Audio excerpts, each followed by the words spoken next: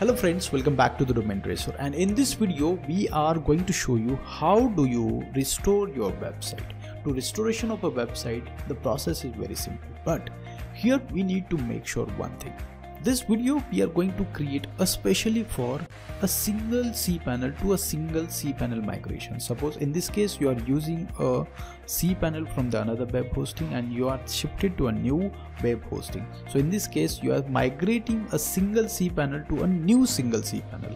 Okay, so in this case this video is specially creating to migrate a cPanel based service from one web hosting company to another web hosting company, and that you can able to do very easily by following this video.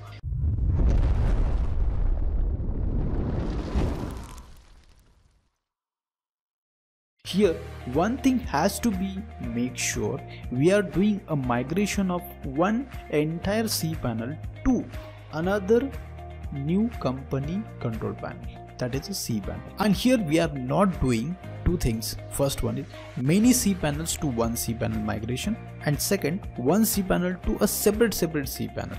For that we need to create a separate video guide to avoid any confusion. If you need a video guide on this as well, just comment below, we will come up with a new video. For now you have to make sure one thing. If in your old cPanel, if there is a one website, it will entirely get migrated to a new website. If it is a many website in a single cPanel, that time also you can able to migrate with the same method.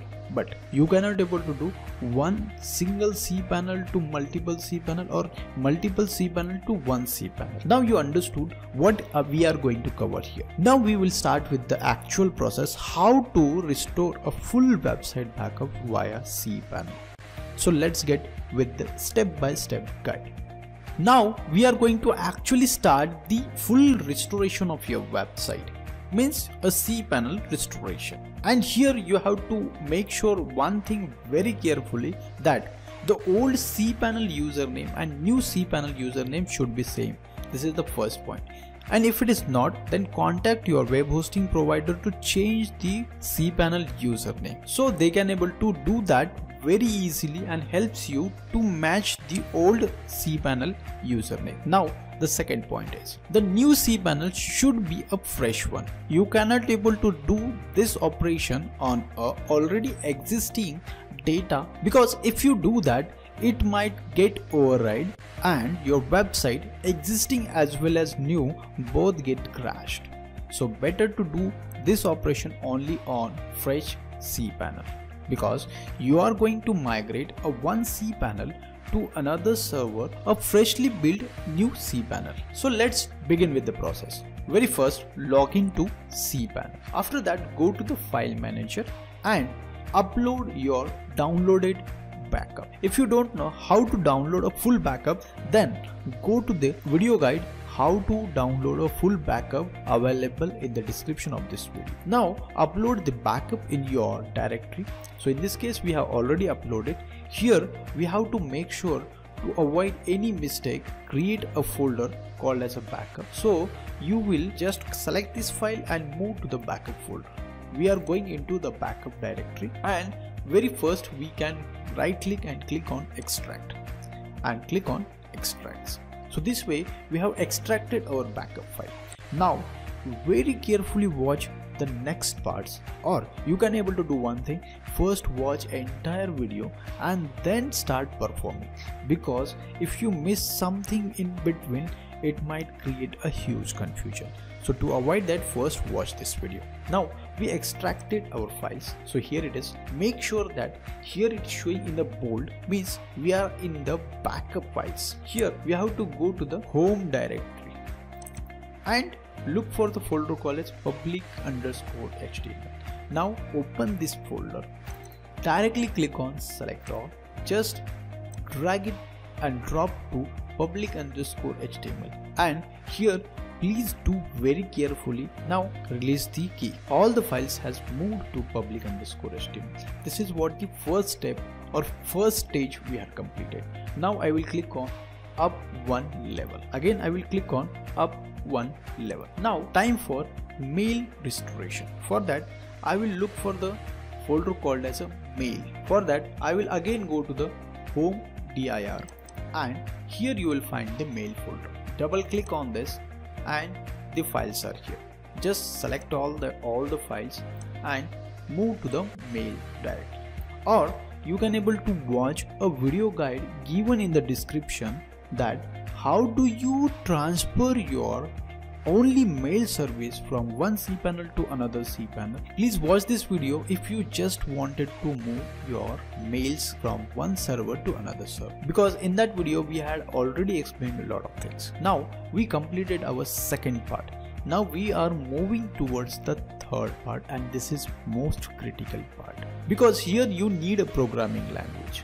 The reason is here we are playing with MySQL database, because when we talk about WordPress or any other dynamic website or dynamic application, they are attached with a database. So in this case we have to first restore the database. This is the first part of stage number 3. And second one, you can say that create the username for the database and attach with the database and give and privileges. And third part is go to the particular file or a PHP script and update the recently created username, password and database in the PHP file. So the PHP script can easily run with a new configuration. So let's begin with the third stage. Let me go up one again.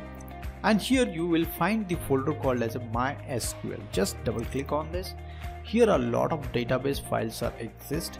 So I need to copy them all. And here I need to download all the files. Just click on select all, right click and download. Yes, here I will do this on the desktop. Allow. Yes. Now once downloading of this all files completed, now we have to start the restoration part. This is the first step. For that, go to the cPanel and look for the option called as backup wizard. You will find that in a file sections.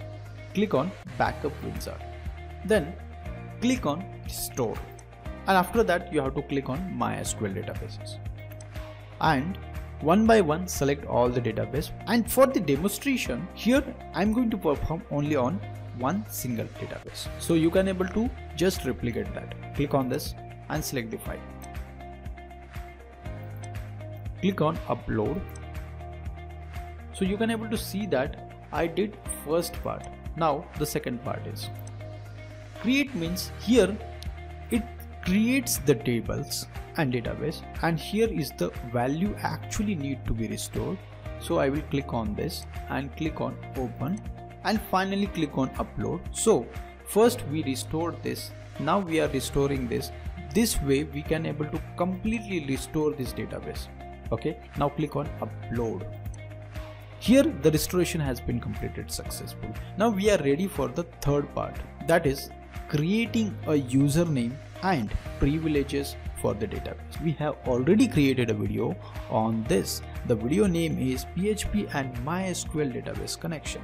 So you will find the video link in the description of this video. You must watch this video very carefully, because in that it is already clearly explained all the factors, so you can able to use that process and do a proper restoration of your website. Now we completed third part, right? Now the fourth part is configure the newly created username and password with our application. So in this case I will go directly to public_HTML. When we talk about WordPress, we all knows that WP configurations are present in wp-config.php file. Just right click and click on edit and edit. Here you can able to see that the username is already set as we have in our system. Secondary, we have also configured this one. Now we just have to change the password that we set in the previous step. Now click on paste. Now paste here the new password and click on save changes. Similar operation you have to do with all other databases, so that application directly start communicating with the database, and this way we had completed the 4 parts. Then you are successfully completed your migration. You can able to see that we have successfully restored our full backup from the old cPanel. If